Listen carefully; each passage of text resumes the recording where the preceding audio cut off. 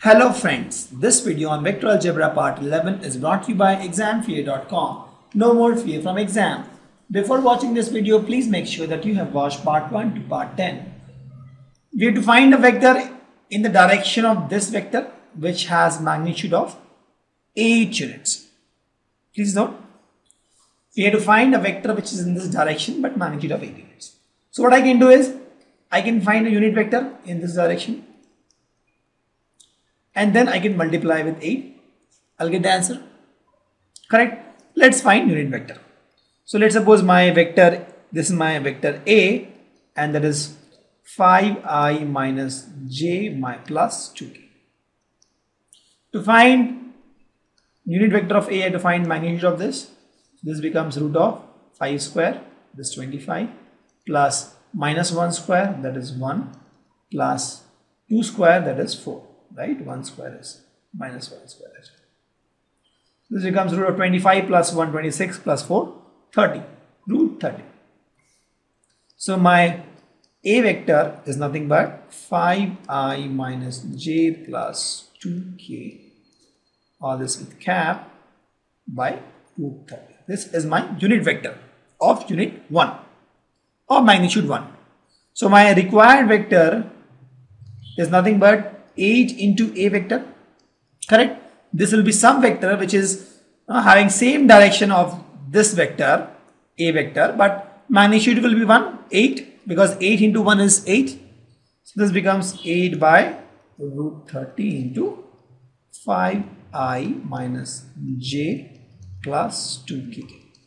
And that is nothing but, if you see, 8 into 5 is 40 by root 30i minus 8 by root 30 j cap plus 16 by root 30 k cap. And this is my vector with magnitude 8 and direction same as this guy. So finding this was not that difficult. Only thing is, we have to think a little bit. We use the same logic which we have applied, which we have learned in the past examples. We know how to find unit vector.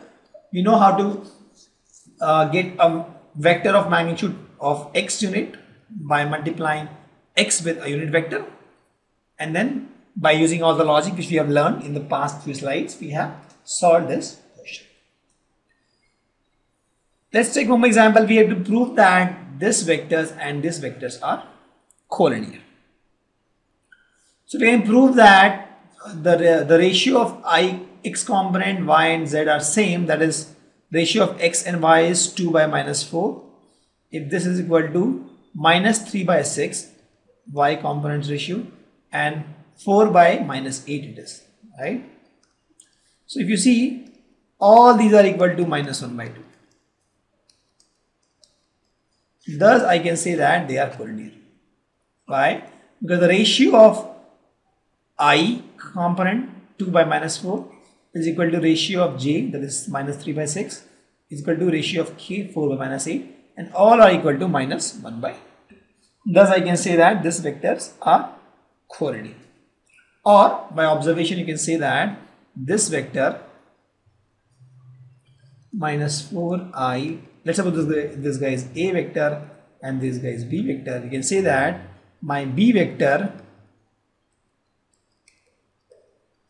is equal to minus 2 into I vector, A vector. You see, B vector is equal to minus 2 into A. You see, this way. Correct? This guy is A vector, this guy is B vector. So, thus with this process also I can say that both are collinear. So we have to find the direction cosines of this vector. The vector is I plus 2j plus 3k.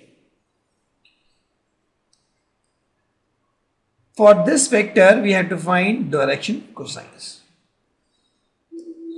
So if you observe, if I have some vector r with some magnitude r, I can write this guy as r cos alpha I plus cos beta j cap plus cos gamma k cap. Correct? This is something I can write. So if I find a unit vector r cap will be this cos alpha I plus cos beta j plus cos gamma k divided by magnitude of this. This guy gets cancelled. So what you observe here is my unit vector in any direction is nothing but cos alpha I plus cos beta j plus cos gamma k. I hope you understand this. My any vector is nothing but my magnitude of the vector into cos alpha I plus cos beta j plus cos gamma k. This is one way of writing the vector. And then I found this unit vector. I found this unit vector is nothing but cos alpha I plus cos beta j plus cos gamma k. So if I find unit vector, all these cos alpha, cos beta, cos gamma is nothing but the number which are with I, j and k. So let's find unit vector for this. So if my r vector is this, my magnitude of r will be nothing but root of 1 square plus 2 square plus 3 square, right? 1i, 2, 3 and 3. This becomes root of 1 plus 4 plus 9, that is root 14. Correct? So my unit vector will be this whole thing r vector by magnitude of r. This is nothing but I plus 2j plus 3k cap by magnitude of r, that is root 40. So this becomes 1 by 14 I cap plus 2 by 14, sorry 2 by root 14, so root 14 j cap plus 3 by root 14 k cap. Correct? If you compare these two equations, both are same actually, right? Both are same. Both are unit vector. If you compare these two, you get cos alpha is 1 by root 14. Cos beta, compare the j part, is 2 by root 14. And cos gamma is nothing but, compare the k part, 3 by root 14. And that is my answer. So what I have done, I knew that if I get this r unit vector, all this I and j and k, whatever it has, is nothing but cos alpha, cos beta and cos gamma. This is cos alpha, cos beta and cos gamma. So I wrote this unit vector in two forms. One form is cos alpha I plus cos beta j plus cos gamma k. The standard form actually, right? The standard form. And this is what I derived, and I compare these two to get cos alpha, cos beta and cos gamma. We have to show that this vector I plus j plus k vector is equally inclined to all the x's. To show that this vector is equally inclined to all the x's, what can we do? We can prove that if cos alpha is equal to cos beta is equal to cos gamma, because alpha, beta and gamma are nothing but the inclination. If I have this vector, right?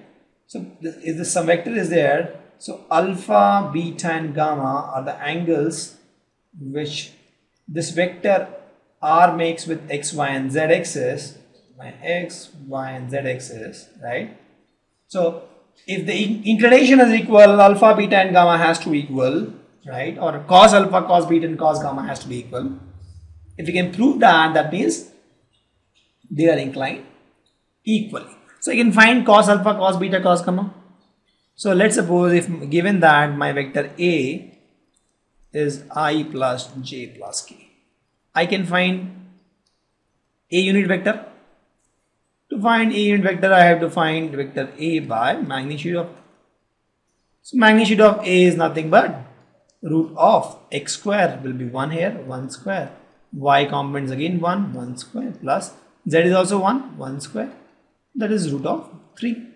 So this guy becomes I plus j plus k by root 3. This is nothing but 1 by root 3 I plus 1 by root 3 j plus 1 by root 3 k. Also in the last example I proved that A vector magnitude is nothing but cos alpha I cap cos beta j cap cos gamma k cap. Compare these two equations, both are same actually, right? Same equations. Both are for a vector, unit vector. I can say that cos alpha is 1 by root 3, cos beta is 1 by root 3, and cos gamma is 1 by root 3. So observing this, I can say that alpha is cos inverse 1 by root 3, correct? Angle beta is also cos inverse 1 by root 3, and similarly gamma angle is also cos inverse 1 by root 3. And thus I can say that alpha is equal to beta is equal to gamma. Why? Because all are equal to cos inverse 1 by root 3, and that is what I was supposed to do. That the angle with which this vector a vector actually, because the question says a, I take a here, a vector a is inclined equally to all these x, y and z axes. Very simple. Again, we did exactly what we have done in the past example, but in this case the tricky part was we were told that we have to find that they are equally inclined. So we have to apply our brain a little bit, and we have to find using our brain that we are looking for cos alpha, cos beta and cos gamma. Here it was not told explicitly to find cosines of this vector. We used our brain to find that the question asked us to find cosines. Thank you. Visit examfear.com to watch free educational videos, try free online tests, get the best quality study materials, study from the best tutors and mentors, and much more. Thanks once again.